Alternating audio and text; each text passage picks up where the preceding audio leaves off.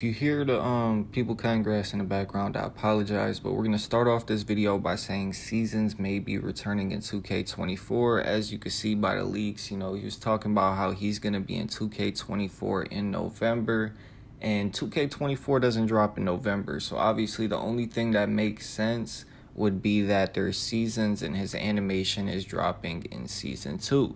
So that's a hint at seasons returning. Ronnie already hinted at the city returning.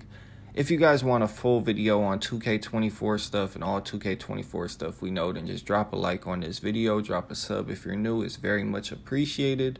As you guys can see on the screen, I'm popping up all the stuff for Season 8, and honestly, it's pretty much as you would expect it to be. It's nothing crazy, and honestly, this whole year we've gotten nothing crazy. The only good thing that I could actually say they gave us maybe was the mascots. We maybe had a couple other good seasons, but even the mascots for me isn't even something I want to grind for because I've already had them in 3 previous 2Ks. So honestly, next year, if seasons are returning, they need to be changed hugely. I honestly think they just need to be thrown out the game because I'm so tired of these rewards, the transportation stuff. Being able to hit level 40 in 1 to 2 days, I just really think seasons need to go. But let me know in the comments what's your opinions on the Season 8 rewards, 2K24 having seasons, and just seasons in general.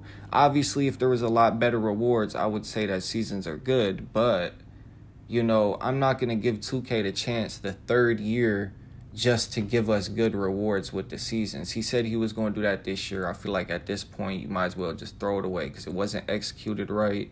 And it needs to go.